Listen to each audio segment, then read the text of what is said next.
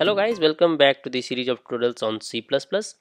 I am Deepak Punyal, and in this tutorial we are going to discuss about constructors and destructors in inheritance. So prerequisite to this tutorial is knowing about constructors and destructors. As you have come so far in this series of tutorials, so I hope you know about constructors and destructors.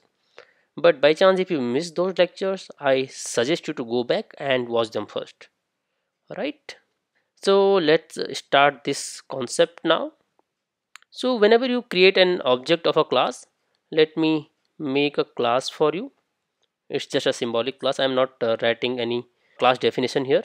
But if you create a parent class and then you create an object of this class like this, it calls its constructor automatically, right?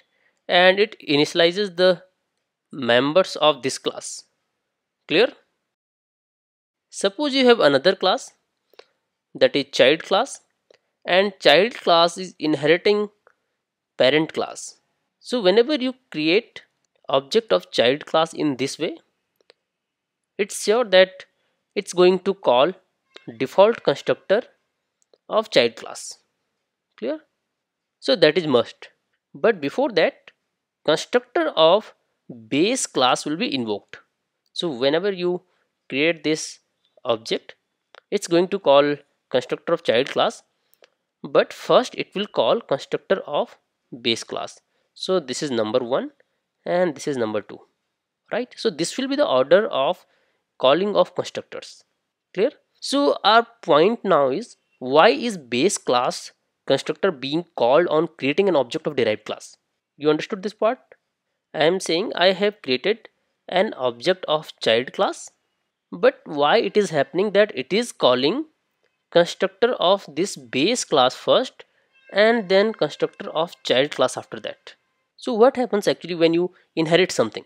So in this case, whenever you have a parent class and you are inheriting that parent class in child class, so here actually the data members and member functions are automatically provided here, right? And of course it is based on access specifiers that we have studied in our first lecture of inheritance series. So if you write child and then you write parent this way, this is private inheritance, but it could be protected or public. All right, we discussed that thing. So when data members and member functions are coming to derived class, they are coming there, but definition of these members still exist in the base class, right? So let us suppose you have a data member here x, it automatically comes to the child class x, but still its definition is in the base class. So when we create an object of derived class, all members of derived class must be initialized first so that you can use them. Clear? But this thing is only possible when these are initialized by the base class, because these are the definitions of base class. That's why it calls the base class constructor first. Let's take an example and understand this thing in more clear way. So we have a class parent here, and then there is a constructor which should be public. If you make it private, that's not going to work because you can't call it from outside, and that's why you will not be able to make an object of this parents class. So just write a message here, base class constructor. Now try to inherit this base class, and here we'll create a constructor. I will copy this whole thing to save our time. Now create a main function, and here I am going to create an object of child class, make it C, and we are not doing anything else here. Compile this program. Constructor inheritance is the file name. It is compiled successfully. Now execute it. So you can see when we created an object of child class, it calls base class constructor first and then derived class constructor, right? There is one more thing. This is parent class. So what if you have multiple parent classes? It means you can inherit multiple base classes here. So parent 1 you can write like this, and then parent 2 for the another class, and this is base class constructor 1 and base class constructor 2.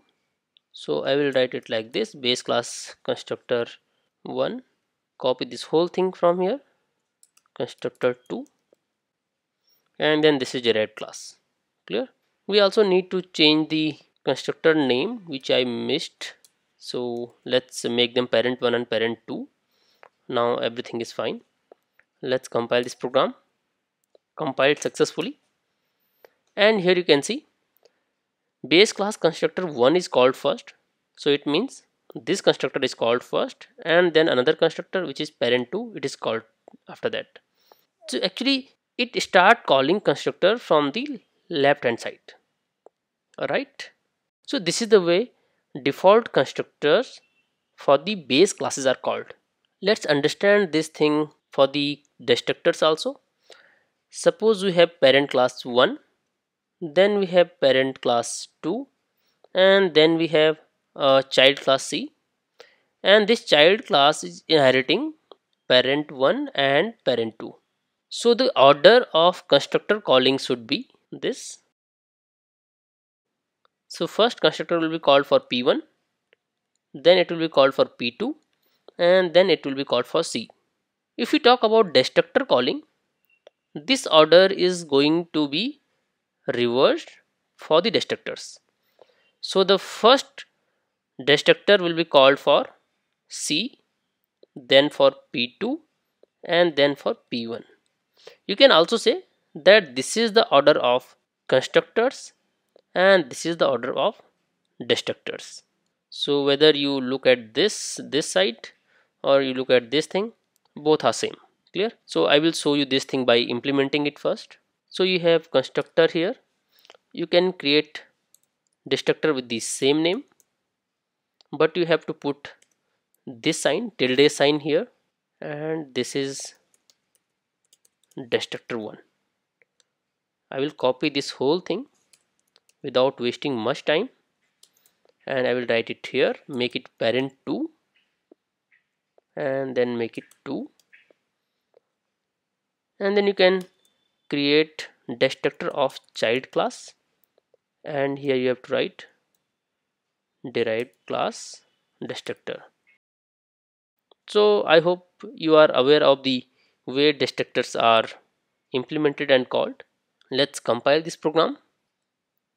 It's compiled successfully. So whenever we run this program, you just look at the order of calling constructors and destructors, right? So you can see base class constructor 1 is called first, then base class constructor 2 is called after that, and then derived class constructor. And after that you can see the order is reversed completely. Derived class destructor is called first, then base class destructor 2, you can see it here. So it means you can think it like a stack. Whatever you put it in first, that comes out last. Clear? There is some logical meaning to that also, because you are creating constructor of base class first, so that should be destroyed at the end, right? So this is the way constructors and destructors are called in inheritance, and we basically talked about default constructors here. In the next lecture we are going to proceed a bit further and learn about calling constructor with parameters, right? So till now, if you have any doubt or query regarding any of these things, you can write in the comments and I will try to respond back. So see you in the next video with some new concept. Till then, thank you so much.